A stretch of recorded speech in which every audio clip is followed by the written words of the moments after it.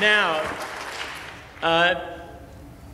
accompanying me on the piano playing Eternal Father, Strong to Save, will be our church pianist, who is also my wonderful, lovely, extraordinarily beautiful, and other woman, Alice Stringer.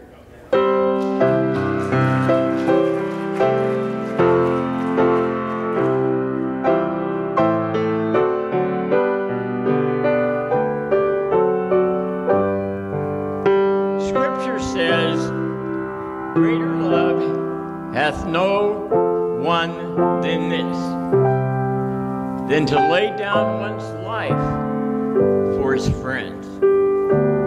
To every soldier who serves America, we offer our thanks and our appreciation.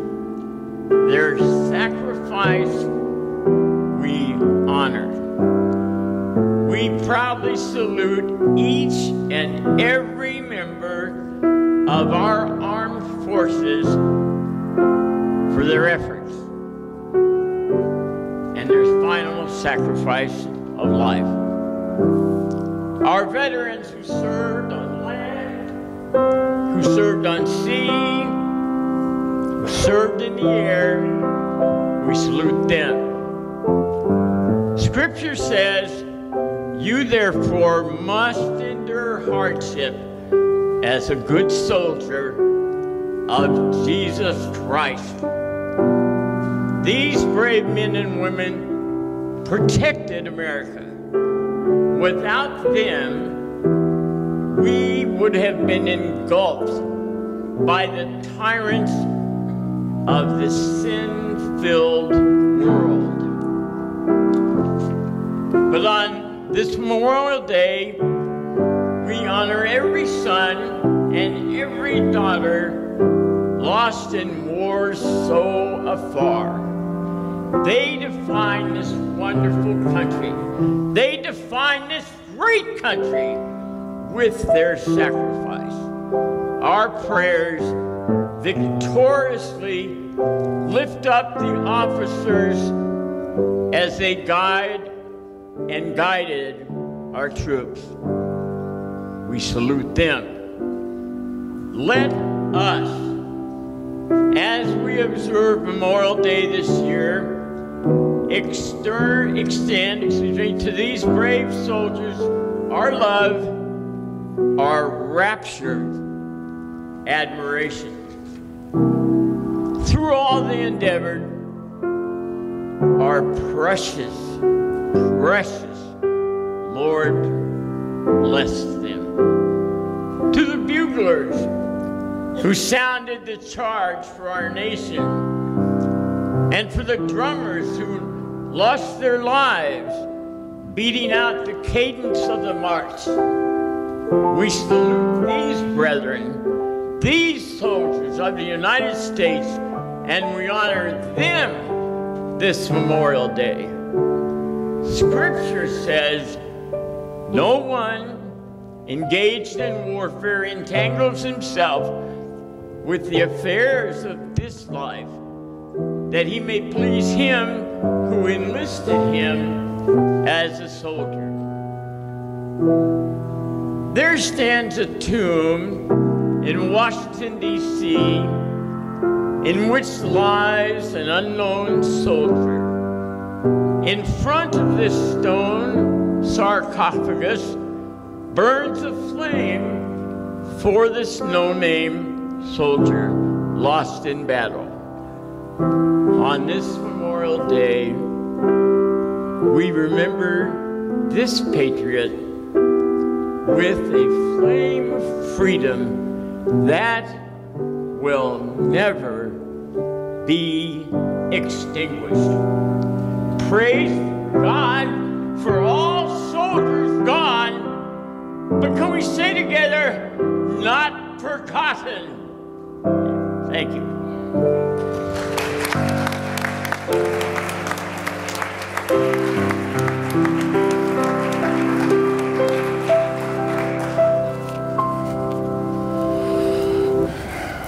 ask you all to stand for the posting of the colors, please.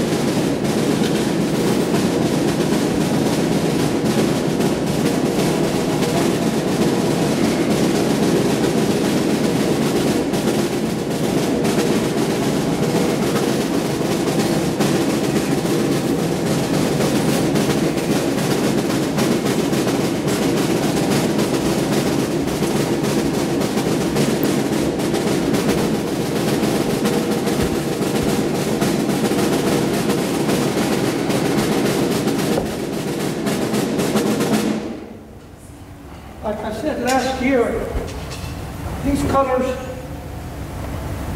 red, white, and blue, they don't run. Never have. They never will. They are protectors.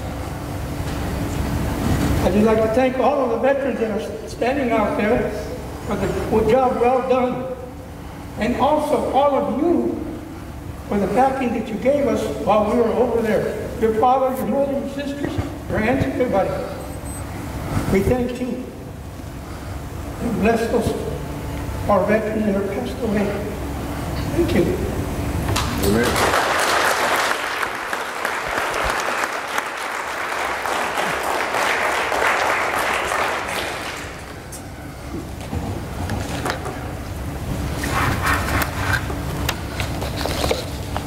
You may be seated.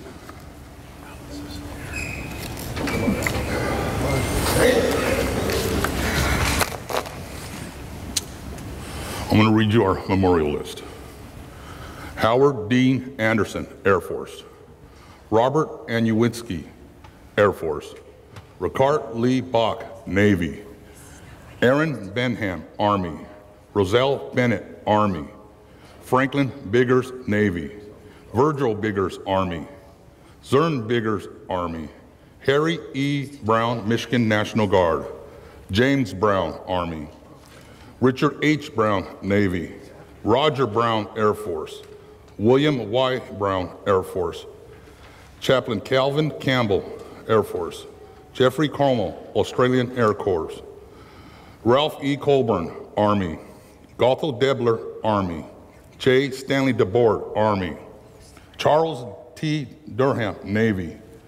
John Ferns, Army. Cecil Bud Fisher, Army. Lawrence Fisher, Army. James W. Fox, Air Force. John Fox, Navy. Marvin Fox, Marine Corps. Chaplain Harold Gardner, Army.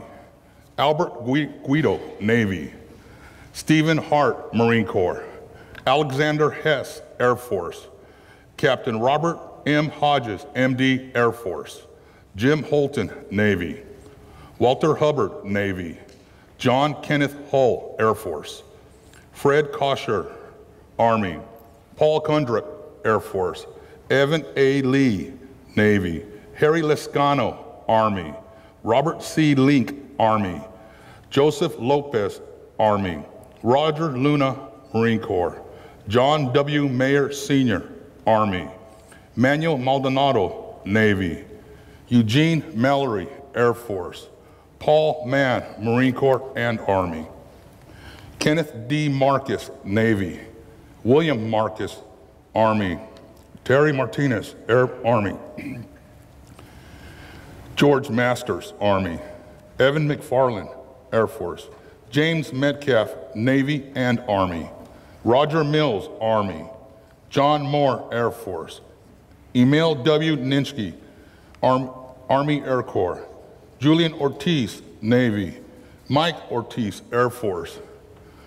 Wilbur Robinson, Navy. Ed Russell, Army, killed in action in World War II. Paul Schoonover, Navy. Hal Scherer, Marine Corps.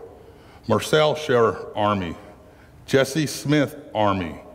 Bud Snow, Navy. Darrell Snyder, Navy. Raymond E. Sparlin, Army. William Sprinkle, Army. Walter H. Stevens, Army. Hal Anthony Stidger, Marine Corps. Richard Tierink, Army Rangers. John Teftiller, Army. Charles Town, Navy. Chet Turley, Army. Gerald Turley, UDT Special Forces.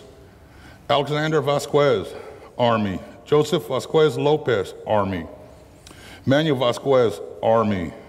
Mike Vicknair, Marine Corps. First Lieutenant Earl Warren, Army. George Wendell, Air Force. Charles Wimpy, Army. Leland Wimpy, Marine Corps. Mark Weinoff, Navy.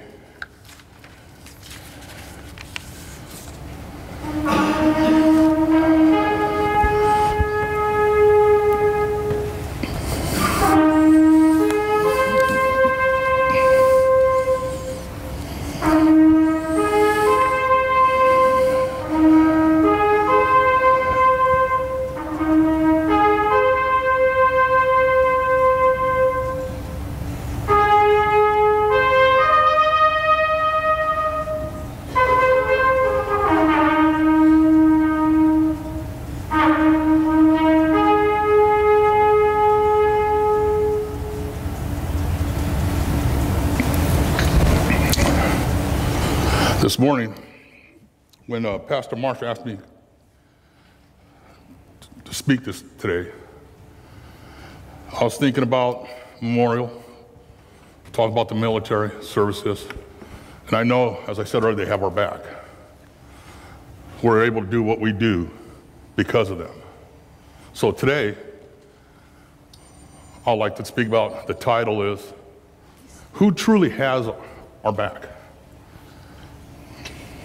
Being a youth pastor, I hear that saying a lot. These kids are playing games, video games, hey, I got your back.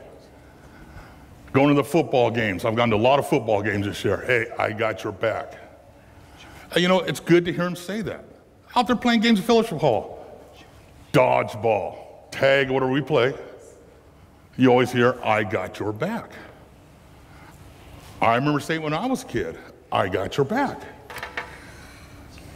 But who really has our back? Our Lord and Savior, Jesus Christ. He's the one that has our back, and that's the only one that matters. You know, I'm going to get a little nostalgic on you here for a minute. And some of you younger ones won't understand what I'm about to say. Because when I was about 10 years old, that was quite a bit ago, we went outside and played.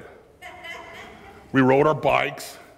And on my block where I live, we had 10 boys, all about within 3 years of the same age. So we got together, rode our own Stingrays with the banana seats, sissy bars, got together, went out in the morning, played, depending on what time of year it was, played sports all day long.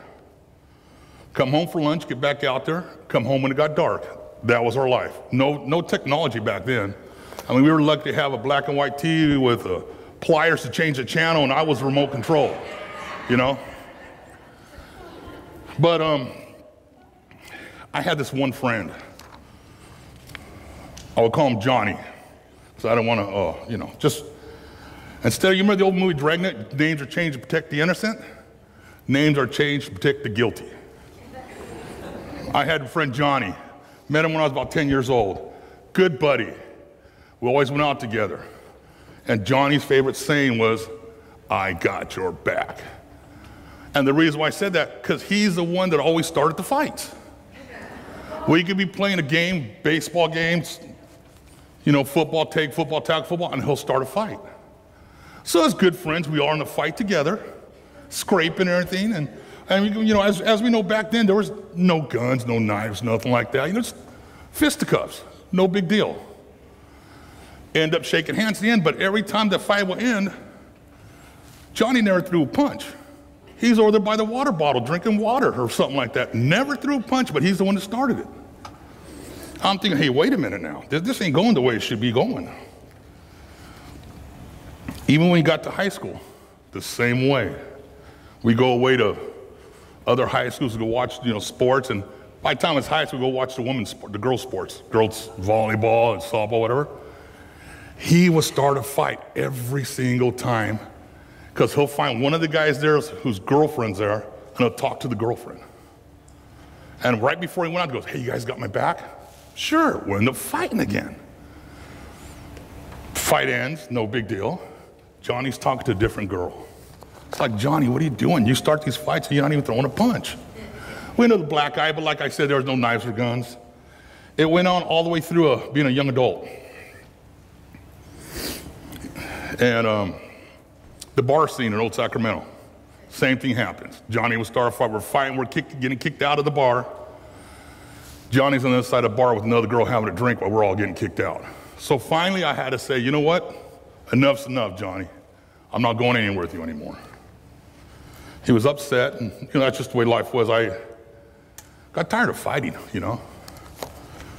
And the reason I bring this up, who really has their back, I would like to talk to a young boy who knew had their back. I'm going a little bit into the Old Testament tonight. Hope you don't mind.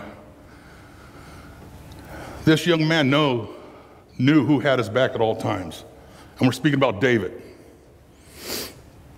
Most people, when they hear David's name, David from the Bible, the first thing they think about, David and Goliath.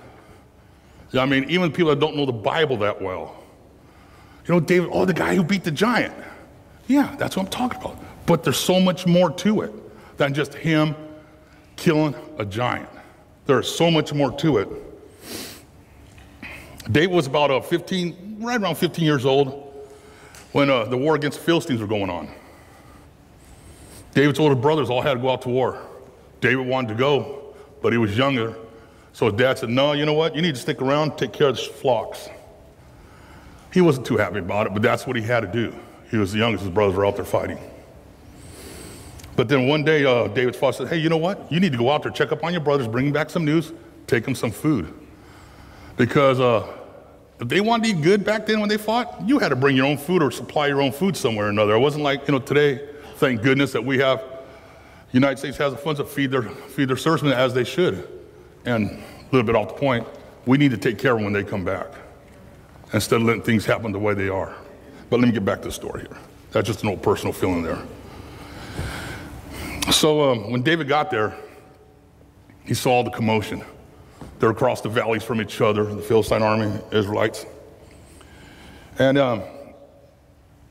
he got excited, as most young boys do.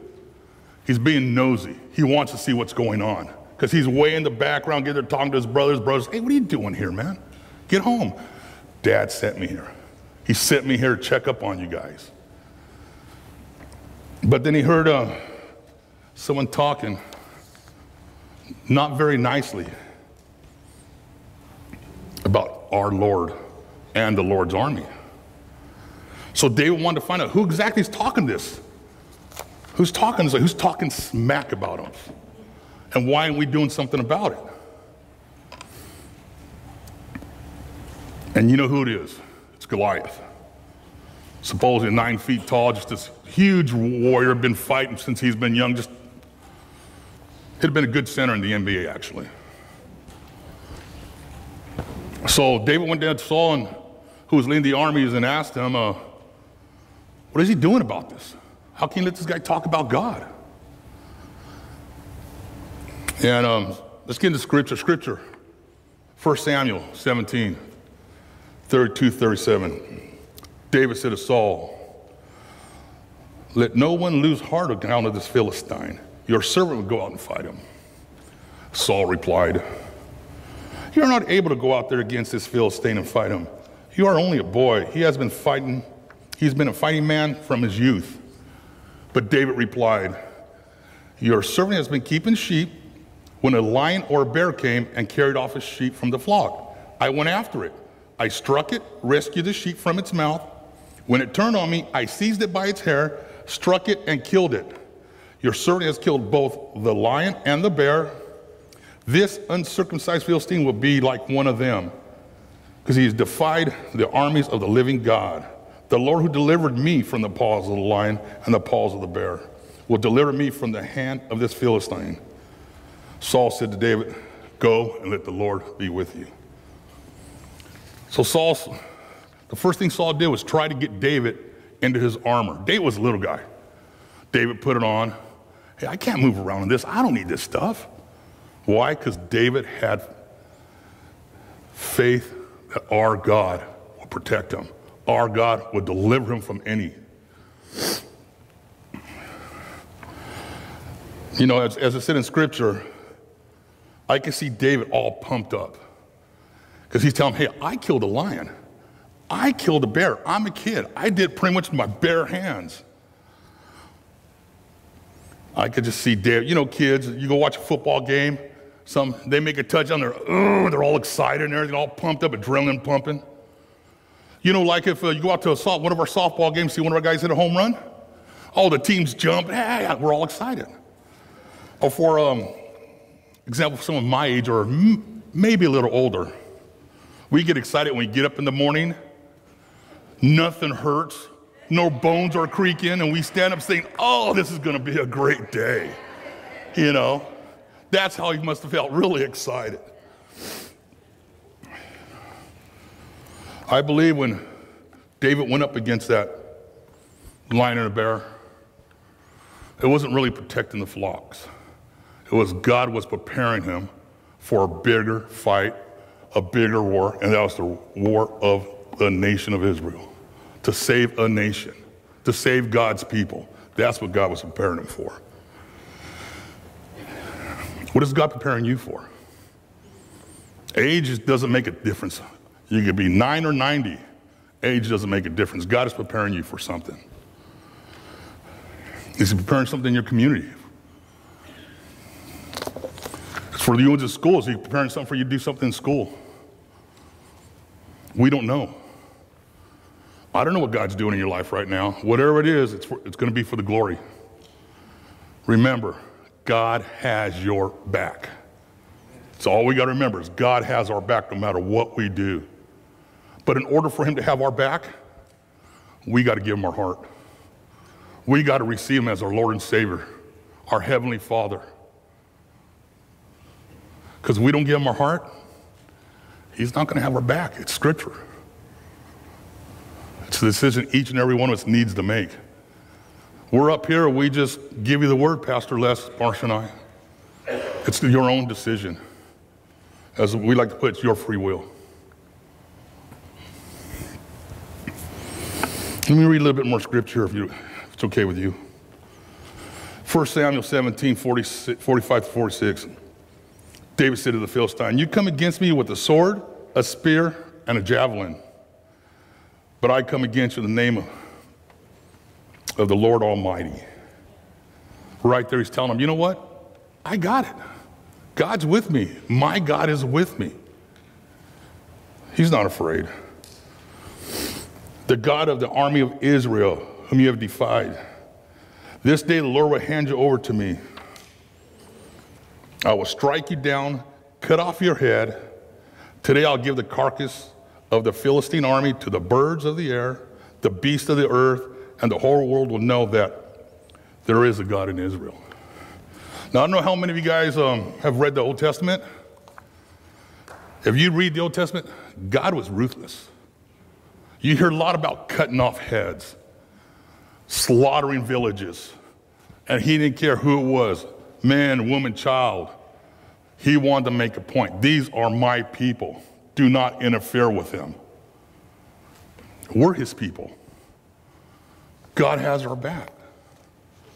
We are God's people. The gospel is for everybody. I know at the very beginning it was for the Jewish people. That's what it was for. But they turned his back on him. They spread the word to the Gentile. And who's a Gentile? Each and every one of us is Gentile. The gospel's for us. Yes, he defeated Goliath. But what needs to be noticed is that Dave did it. Dave did what he did because God had his back. And throughout our lives, have we made decisions to do things we were worried about? We don't know what is going to happen. If we're doing it for the right reason, that's the reason for our Lord. God has our back. The one person who doesn't have our back is Satan. The devil doesn't come to you with his ugly red face and scary horns. He comes to you disguised as everything you ever wanted. He comes to you as that big new Lexus, Mercedes, the 102-inch TV, high-def sports center. But everything we want, what we crave, is because it's out there. It's put upon us every day. This is the way you need to live. Look at TV. The shows on the television now, they shows that these people got everything, but they're not living the Christian life. For example, and I gotta admit, when a new show comes on, I do try to watch it at least once so I know what it's about before I make my judgment. There's that show out, Christy Knows Best. Try watching that. Those people are ignorant. I mean, the decisions they make is terrible. They could be living a life of faith and helping many, but they don't. Housewives of whatever city they're in that day. I don't know. These women, oh my goodness gracious. They show they got everything in the world and they're fighting among each other, having a good old time in life, but how good could that time be if they don't have Christ in their heart? I mean, it's satisfaction for the moment. But what is your everlasting eternal life going to be? There's not going to be one for them.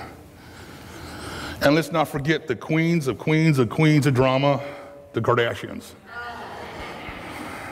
I got nothing more to say about them. It's like, oh my goodness gracious. I mean, well, you guys know what I mean about those people, that family. What a mess these days in TV.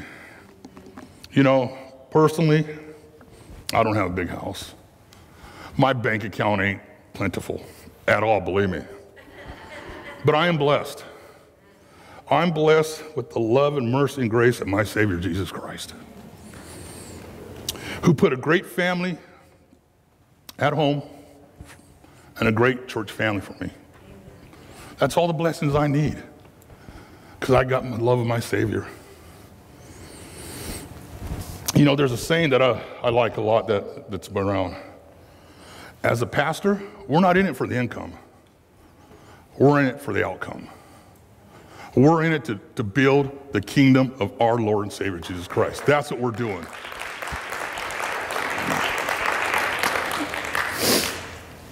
You know, has there been a time in your life when you might have witnessed something that happened, and you didn't want to say nothing about it because you're afraid you might have to be a witness somewhere or someone might come back at you or something? Not long ago, as many of you know, I deliver flowers part-time. I was on my way out from the shop, a van full of flowers, me and another young man. We're right here on the corner of 30th and T Street. I'm standing at a red light, and I see a car coming, and they got a red light too. But this young lady had her headphones on, and she's looking down at her phone while she's driving. She runs the red light. Car comes off the freeway and just plows right into it. She gets hit, and she's still looking at her phone. While she got hit, she looks up. So I pull over right away. I got a van full of flowers. The other young kid I'm with goes, "What are you doing?" I said, "I got to make sure no one's hurt before I go on. I would feel guilty if I didn't stop. By God's grace, no one got hurt. But I left my card. If you need a witness, let me know. You know, give me a call." She was looking at her phone when you got in the wreck. But there has been times where it's like, man, do I really want to get involved? And they show it all the time on TV. Some guy might be beating up some woman, and there's people standing around, and they're filming it. And they're not calling 911. You know, they're not doing anything about it. And I seen one with the interview. Well, I didn't want to get involved. I was scared they might. You know what? We can't be scared, because God will have our back. We're doing it for the right reasons. And we just got to remember that. Remember what God told Joshua. I will never leave you nor forsake you. Joshua 1:5.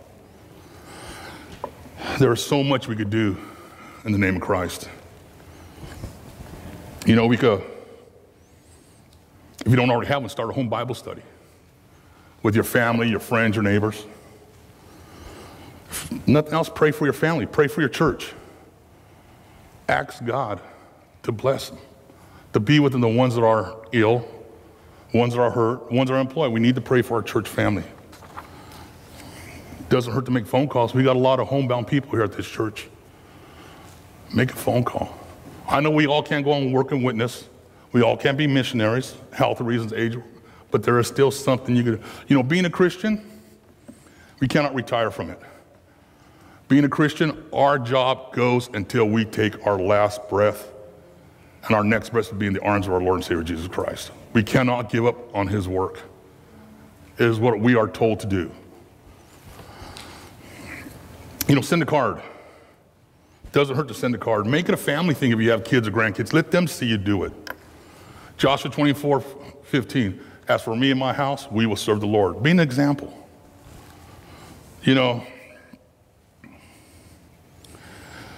What I like to do, I just finished school, but when I was in school, I just like going to my garage. I got a TV in there, like watching football, whatever in there. There's times when I shut it all off, my garage door's open, I'm sitting in my desk chair, have my buddy sitting next to me, Thor. Bull Mastiff, Chocolate Lab, good dog. And he could sit there, fall asleep. I'll fall asleep in my chair, he's snoring right next to me. But there's times I like just sitting there and praying for each neighbor. I might not know their name, but I will pray for their house to have Christ's love be upon them. I don't know what they're going through.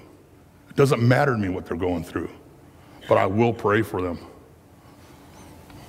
The main thing is we need to be in contact with our Savior at all times. Whatever it takes.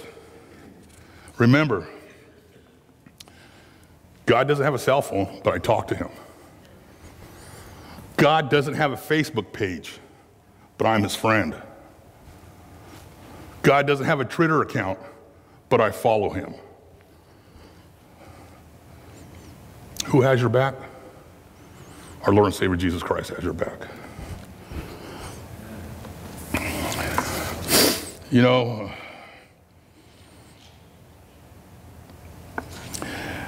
I've been asked this question, and I didn't understand it at first. I couldn't understand why I was asked. But right now we have challenges in this church. We really do. And I've been asked what's going to happen to the church with Pastor being sick. I didn't understand the question. I really didn't understand the question. What do you mean? Well, what's going to happen with the church? Where's the church going to go? I mean, attendance gets low. What's going to happen with the church? And I took a minute to think about it, but our pastor's coming back, number one. But I thought I told that person, we have a capable staff here. We have a capable board here that our decisions are going to be through Jesus Christ. We pray about it. Pastor Marks and I get together. We try to get together every week, talk about what's going on in the church, and we pray about it. We pray about the pastor. We pray about everything going on in this church. And our board, and I know our board prays about everything before we make a decision. God has our back. I just want to finish up with this real quick. Don't worship your pastor. Worship who your pastor's talking about. Heavenly Father, I just come to you, Lord, and just give you great thanks today, Lord. I just pray that open ears for today. And we know you are the one and the main one that has our back, Father. You are our King. You are the Lord of Lords. And we must come to you in prayer, Father. But just be with us as a First Church. Be with us this weekend, but let us all remember what this weekend means. I know we're all going to have our barbecues and all that. Lord, that's fine. Let's all be safe. But let's just remember for the men and women of this great country that served. I just thank you, Lord. In Jesus' name I pray. Amen.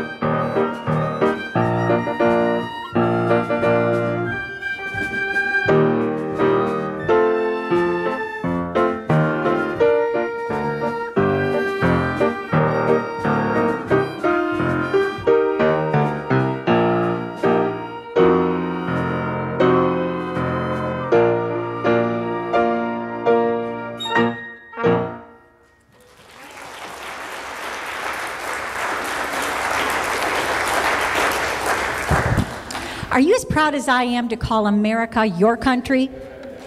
Amen. Amen. The land of the free. We are free. We are free indeed.